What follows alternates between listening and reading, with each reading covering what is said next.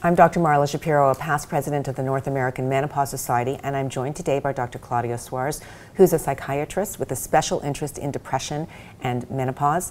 And he is also a member of the Board of Trustees of the North American Menopause Society. So, as a woman who may be in my primary care provider or seeing whoever I'm seeing, noticing mood changes as my hormones are changing. Is that related, or is it just that, you know, it's an empty nest type of thing? It could be related to hormones, but as you mentioned, that time in life can be chaotic sometimes. Women might be experiencing changes in their physical health. They might be experiencing changes in their social environments, in their family, aging parents, kids leaving home or kids coming back home. So there are a lot of changes in life happening at that time. But it is known that hormonal changes might trigger depression and anxiety. So I would not, react take it blown out of proportion and assume that all women may have depression, but certainly not, I would say, underestimating impact of hormonal changes in mood. So along with mood, many women will come in saying that they just feel foggy. And is that a symptom? It can be. So some women will experience forgetfulness. They might have a hard time to remember words or to remain focused on things that they do. So the working memory, as we call, difficulty to sometimes remain attentive to a specific task. But the good news is that those changes are actually transient, and that as they navigate through the menopausal transition, they tend to go away, and then in the postmenopause years, they tend to go back to normal. So women in menopause with the loss of estrogen are sometimes worried about the increased risk of dementia. Is there an association with not having estrogen on board and an increased risk of dementia?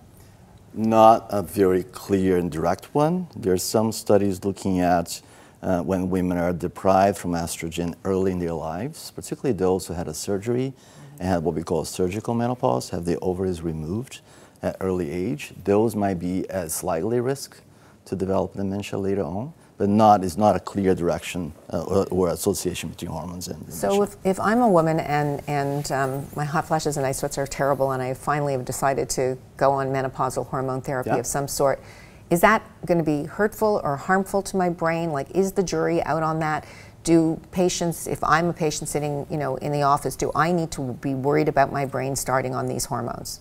I would say, depending on the timing you're coming and getting to that conclusion, that hormones are probably helpful. If you start using hormones for menopausal symptoms at the early stages of your menopause, so let's say you're in your early 50s, or just became menopausal or transitioning to menopause, up to 10 years of making that transition, that's the perfect timing, or the perfect window. That's when hormones tend to be better for your brain, better for your cognition, your mood, and your heart as well. So if I'm reluctant to go on menopausal therapy, are there any lifestyle changes that I can make that will help my mood and will help sort of the brain fog go away maybe a little faster? Well, there are probably other resources you can use. Like for those more severe cases, you might use medications to improve your mood, your anxiety.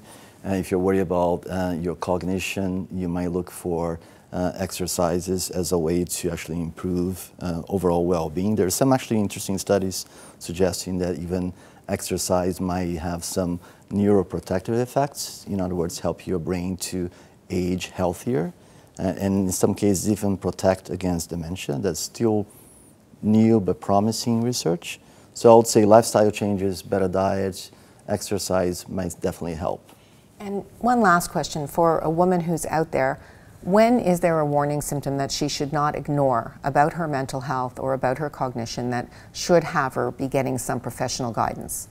It comes down to having those symptoms affecting your ability to function, right? So I would not necessarily pathologize any mood changes or any memory problems that we have as we get older.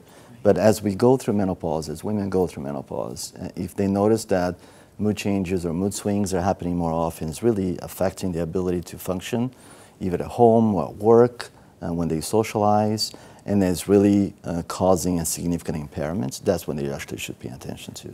Thank you so much. My pleasure.